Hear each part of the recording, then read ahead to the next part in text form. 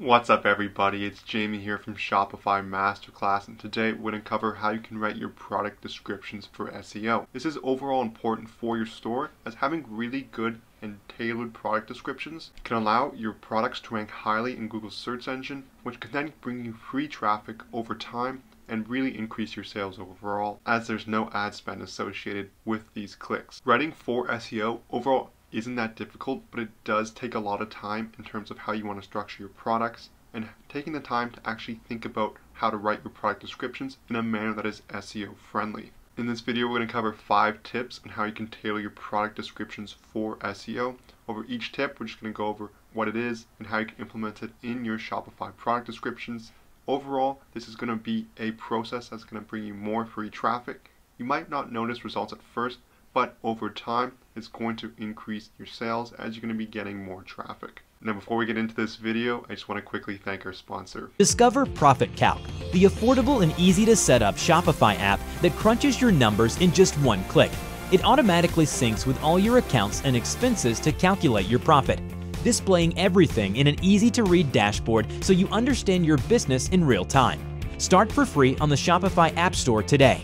The first tip for your product descriptions we're going to cover today is to write for buyers, not bots. You want to write your product descriptions in a manner that matches your brand and in a manner that really conveys the benefits of the product, not just the features. For example, you don't want to just write the specifications of the product. Like this example here on the screen is an Amazon product, and the description for the product is fabric, brand new, 100% authentic, original packaging.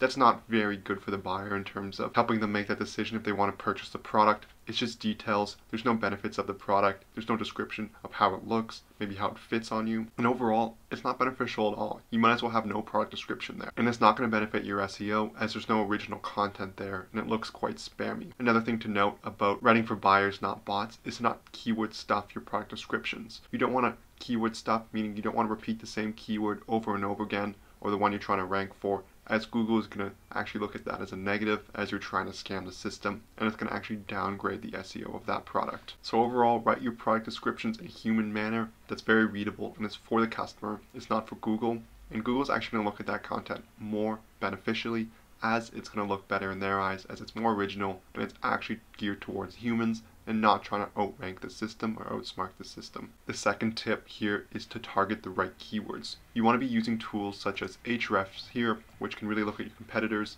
help you do a site audit, and give you good keywords to rank for. This is going to be quite affordable in the long term, as it's going to give you a really good idea of what keywords you want to be looking for. Another tool here is Ubersuggest, where you can enter in your keyword such as cotton t-shirt, and it's going to give you ideas of the ranking as well as the search volume, because you want to be ranking for certain keywords. You want to make sure you're ranking for the right ones. Other tools include Google's Keyword Planner, which is free in your Google AdWords account. You can also use certain sites such as SEMrush to give you an overall idea of the SEO of your product descriptions. The third tip is keyword placement. You want to have a specific number of times your keyword is placed in your product. You have once in the page's URL, you have once in the product description title, once or twice in the body copy, and then once in the alt image of the tag. So if I go to my Shopify store here, I click on this product. So you want to have it once in the page URL, which can be entered in at the bottom here. You can edit the website's SEO. Once in the description title, so you have it in the title.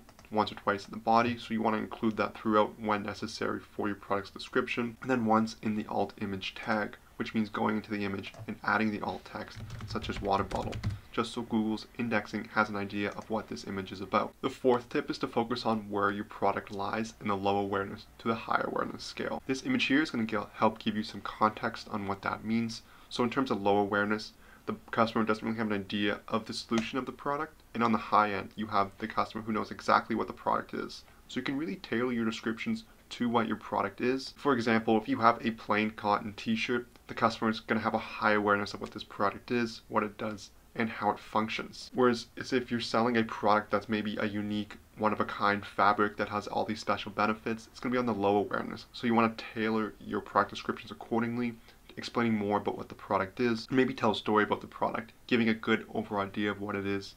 Whereas at the other end, it's cotton. You don't really need to explain what cotton is or where it comes from. The fifth tip is to focus on unique product descriptions. As you can see, it's very generic and it has no specific details about the product. Google's going to look at this negatively as it's very generic and it doesn't really specify what the product is, how it's unique, and how it can really benefit the customer. So you want to take the time to write good product descriptions for your products. You don't want to cheap out and repeat the same keywords a lot of times, copy and paste certain sections of text. You really want to create these unique product descriptions, giving a good and full idea of what the product is, how it functions, how it looks, how it's going to feel for the customer when they use it. Although it's going to take quite a bit of time to do that for each of your products, especially depending on the number of products you have in your store, it's going to be very beneficial overall, as it's going to add that uniqueness to your products, and it's going to make it much easier for Google to rank highly. So overall, that includes the 5 tips I have for you guys today on how to write product descriptions for SEO. To go over them again, it's number 1, you want to write for buyers, not bots. So write for humans there. The second one is target the right SEO product keywords. The third one is keyword placement. The fourth one is where does your product lay in the low awareness to high awareness scale. And the fifth one is focus on unique product descriptions, taking the time to thoughtfully write them out. So if you found any of these tips useful, comment which ones you're going to be using today. And if you haven't yet, smash that like button below. If you have any questions, leave a comment. And if you want to, please subscribe, as it greatly helps our channel here. Thank you guys for watching.